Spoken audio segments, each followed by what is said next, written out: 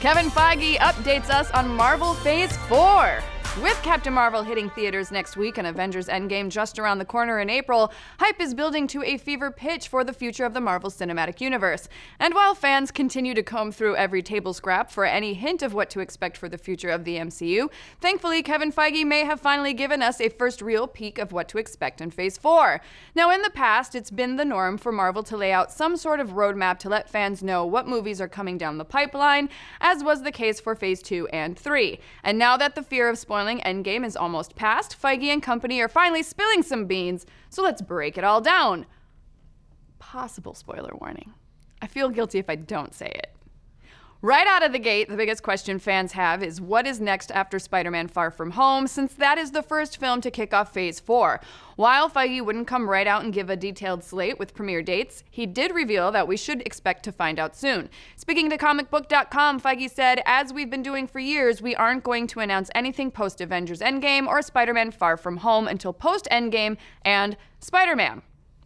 All right. He went on to tell Collider everything after Avengers Endgame and after Spider-Man Far From Home will be different and be unique as we try to make every film. But seeing returning characters is certainly something we're going to do and want to do, but also introducing characters that the majority of the world has never heard of, much like Guardians of the Galaxy, much like Avengers before we made Avengers, and there are lots of them. So yeah, while it kinda sucks that we have to wait until at least midsummer to find out what's exactly on the horizon, we can piece together some of the upcoming slate based on reports, rumblings, and rumors, like the Black Widow solo film, which Feige confirmed will not be R-rated, Black Panther 2 and Doctor Strange 2, both of which have their directors returning, and of course there was Guardians 3, but that has been put on the back burner until all of the director nonsense can be worked out. But with Guardians on hold, that doesn't mean Feige is ditching the cosmic corner of the MCU. We've known for a while that Marvel has been interested in pursuing the Eternals, a group of superheroes that were offshoots of humanity, and while speaking with comicbook.com, Feige revealed that Jack Kirby did an immense, amazing epic with Eternals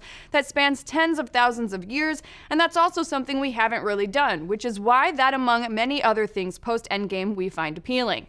So Marvel is still considering going epic with an Eternals movie, but how might they introduce such a huge story and group of characters? Feige has an idea for that too. Eternals are one group, but we like the idea of introducing an ensemble, doing an ensemble movie from the start, as opposed to building up as we did with the first Avengers. More like Guardians, not tonally, but in terms of introducing a new group of people. Feige also mentioned the immediate potential of a Nova film, but didn't offer any more specific updates on that. And while we have seen the Nova Corps in play with the first Guardians film, if Marvel's looking to go epic and expansive, then adding a superpowered human with all the powers of the entire Nova Corps should definitely do the trick. And speaking of expansive, Feige even had a word or two to share on the new Disney Plus streaming service. While he only specifically mentioned the Loki series, we've also heard rumblings of at least 2 other MCU-related Disney Plus series, one centered on Scarlet Witch and another featuring Bucky Barnes and Sam Wilson. According to him, these will be Marvel Studios productions. Marvel Studios president Kevin Feige told comicbook.com. They will be entirely interwoven with both the current MCU, the past MCU, and the future of the MCU. No one might read between the lines to detect the slightest amount of shade to the recently canceled Netflix Marvel series, which were never really embraced by the MCU. R.I.P. Netflix Marvelverse.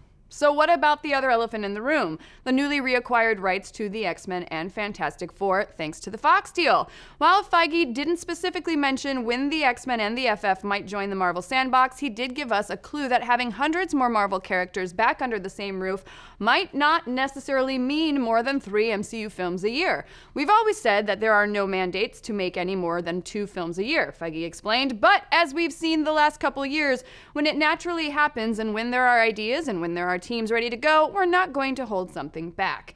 And with Black Panther snagging 3 Academy Awards during its outstanding Oscar night, Marvel is certainly in the best position to decide how to move forward with expanding the MCU even further. Unfortunately, we'll have to wait until after Spider-Man Far From Home to find out any more specific info on what movies will come out next. But it's not all bad news. Feige did confirm there will be a new Endgame trailer coming soon, and we'll have that to look forward to as we head into the home stretch of Phase 3. But what do you folks think? Do you like the idea of Phase 4 MCU going epic with the Eternals and Nova? What about the Fantastic Four? And what other Marvel characters are you hoping to see hit the big screen? Let's discuss! Be sure to like, subscribe, and mash that little bell to get notified when we go live with the show or drop a new video. And hey, did you guys watch the Oscars last night?